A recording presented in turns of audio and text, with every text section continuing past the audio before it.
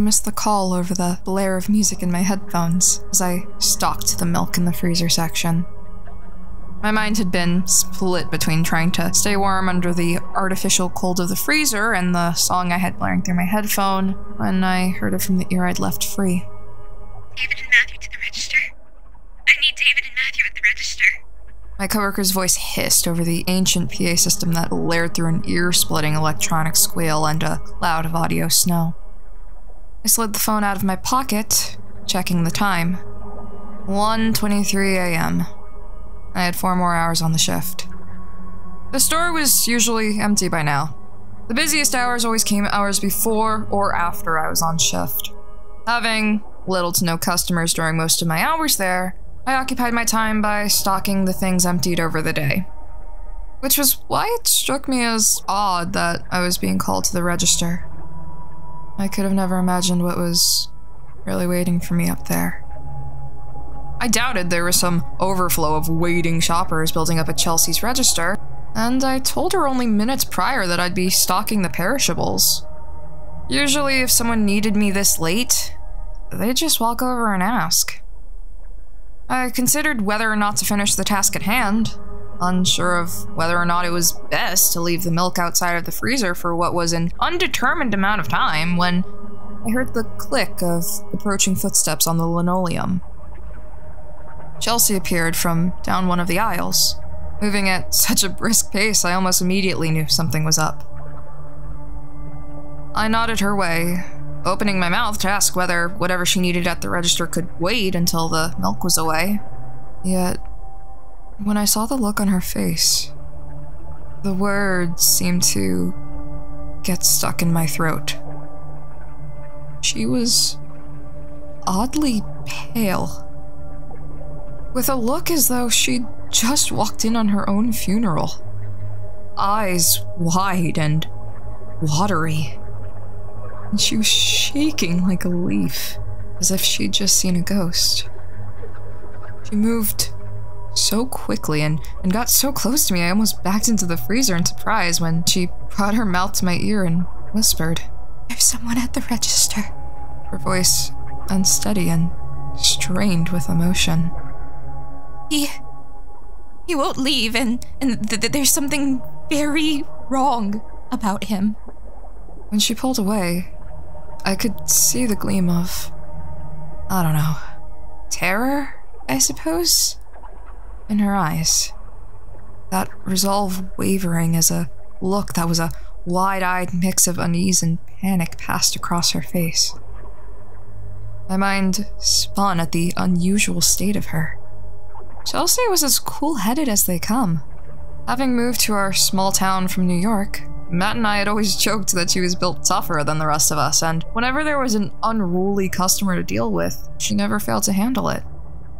A foreboding chill rippled down my spine.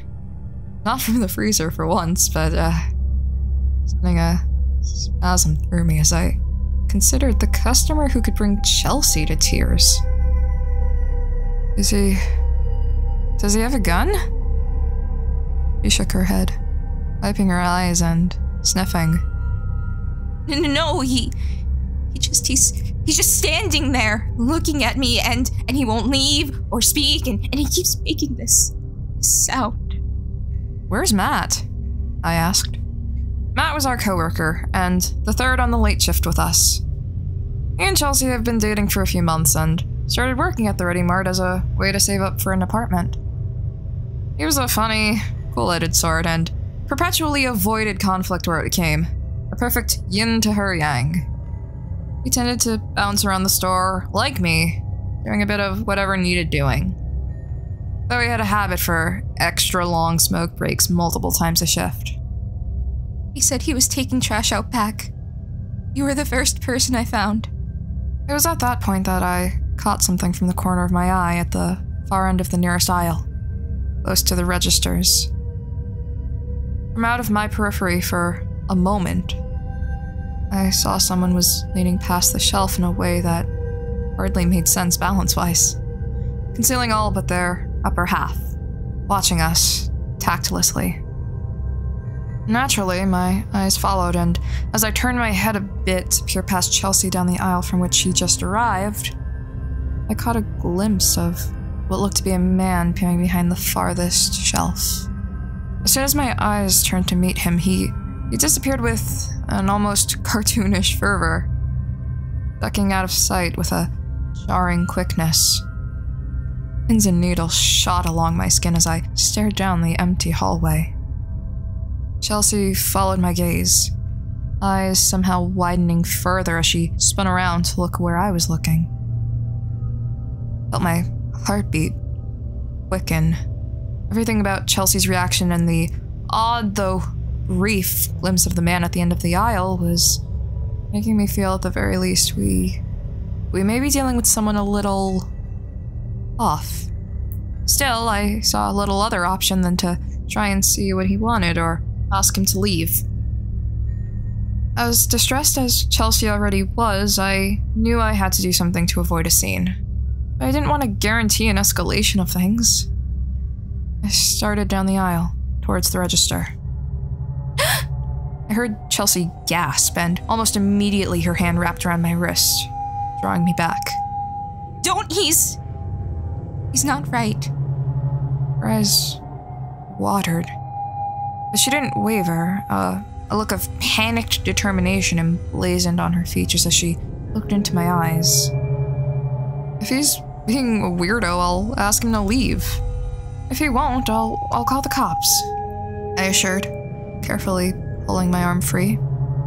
You can stay here or head to the back and get some space if you want. She stared at me for several moments, chewing her lip as she seemed to consider things, before wiping at her eyes with the back of her hand. No, I'll go with you. If he gets weird, I'll call the cops. I grimaced slightly, despite myself. It wasn't that I didn't trust her to do as she said, but I'd never seen her in such a state before, and worried what might happen if she continued to be around whoever it was up front. Still, I didn't feel like we had time for an argument, and the look in her eye told me it would take one at the very least to dissuade her, so we made our way down the aisle. It's strange. I'd walked that same aisle probably hundreds of times this month, never once feeling anything at all. But watching the palpable increase in Chelsea's tension as we neared the registers made my stomach sink lower with each step. Suddenly, the bright lights and tan floors of the store began to feel like that of a hospital, and anxiety ebbed and surged through me as though we were walking toward the doctor for bad news. As we reached the end of the aisle, I immediately noted the strange sound growing with our approach. It was a persistent clicking, reminiscent at first of the clank of a bicycle's gears when you take your feet off the pedals. Chelsea stopped, terror managing to surpass her defenses as she froze just as we approached the registers. She shook her head vigorously, pressing her hands to her ears half-heartedly. The look on my face was likely as quizzical as I felt, and she offered an explanation. I'm staying here. I don't like how he looks at me. I'll watch from right here. I was unnerved, but felt no need to argue. Her discomfort was obvious. It was unlike her, to say the least. Having worked with Chelsea and her boyfriend Matt over the past few months, I'd come to develop a sort of casual friendship with the two, with them even being the only coworkers I'd actually hung out with outside of work on occasion. In that time, I'd known Chelsea to be the type who reveled in the opportunity to put an out-of-line customer in their place, much to Matthew's constant chagrin. To see her like this was more than a little alarming. The odd click grew louder as I walked out of the aisle. As the line of registers came into view, so did he. In an instant, I was aware of two things. The first was that clicking was coming from him. Almost certainly the sound that Chelsea had spoken of. The second was The smell. It was thick and sour. A stench that seemed to permeate the air as I approached, stirring an old memory. I live down the road from a farm that has a couple of goats notorious for escape. My brothers and I always delight in finding one roaming our property, making a game of chasing it back home. One summer, when I was a kid, our neighbors had told us one of the goats, a 3-year-old with a habit for late-night breakouts, hadn't been seen in an unusual amount of time. Around the same time, from the woods near our house, we began to smell an overwhelming stench, carried by the breeze that plagued us for a couple of days. And it got so bad we wouldn't even play outside. A horrible smell, like old meat left in the sun. My brother found the animal's carcass not far past the tree line a few days later. Dad suspected a mountain lion had gotten a hold of it. Whatever the case, I never forgot that smell. The reek of decay, for some reason, wafting through our convenience store. The chill I felt as I approached made me certain someone, somewhere, was practically tap dancing over my grave. The man at the register wore a tattered flannel and a pair of dirty jeans that looked to have been worn for months on end without a wash. He stood with his back to me, but I could see that he was swaying, his body rocking from side to side as though he were struggling to maintain his balance. Despite the black hood he wore, I could see that his head was cocked at an odd angle to the right. "How you doing, sir?" I called using my customer service voice as I crossed the gulf between the register and the aisle. "Can I help you?" I rounded the opposite end of the nearest shelf, offering cheap Easter-themed candies and keeping a distance between the man and myself as I approached. I felt that day's lunch churn about in my gut, as heavy as the odor of rotten mildew. Damp and overpowering, began to grow unbearable on approach, its source without question. That sound again. It reminded me vaguely of the strange chittering my cat had made the one time it escaped the house to chase a bird. Though his hoodie was up, obscuring his face, I was certain he'd made the sound with his mouth. Though how? I wasn't so sure. It sent my gut twisting like a mound of worms, somehow even more disturbing up close. As I rounded the register, I got my first view of the man from the front. Jesus fucking Christ! It was a testament to my own self-control that I managed to limit the outburst to just a thought. He looked like walking death. His face was a sort of paper thin and pale I thought was reserved for the dead or the dying. Yet it appeared almost plasticky, shiny and hollow, in a way that made my skin crawl. It was mask-like, and I couldn't peg why, but it just seemed as though his face didn't fit. Something dark and red ran down his mouth and chin, and it didn't take much for me to guess what it was. The ragged condition of his lips telling me he'd chewed them near into oblivion, which only made those eyes all the more jarring. They were bloodshot, almost all of the white replaced by a pale red, and his irises were two twin pools of obsidian. pouring through my skull with a glassy yet sinister stare. I shuddered out of mutual disquiet and disgust. He glared at me with those scarlet eyes, as though he were trying to peer into my thoughts. For a moment, I found my words escaping me. A strange, primal sort of fear surging through me under that gaze that felt so entirely inhuman. My heart beat with a painful thrum, so loud I could almost hear it, as my throat seemed to go dry, making me stumble over my words. Can I, help you? My words seemed to hang in the air for several long, tense seconds that seemed to grow heavier with each passing moment. Slowly, his head cocked to the side in an almost reptilian gesture. His eyes never once wavered from my own. God, that face. It made me want to scream, or attack him, or run out of the store and never look back.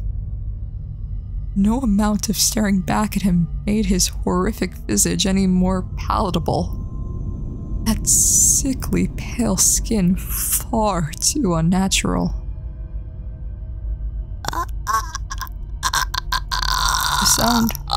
The sound was coming from his mouth, yet his lips never once moved until the corners wavered, his smile stretching almost imperceptibly. It sounded like he was making the "ka" sound repeatedly, like a broken record. It wasn't like a stutter, more as if he were trying to figure out how his mouth worked, repeating the sound while staring back at me.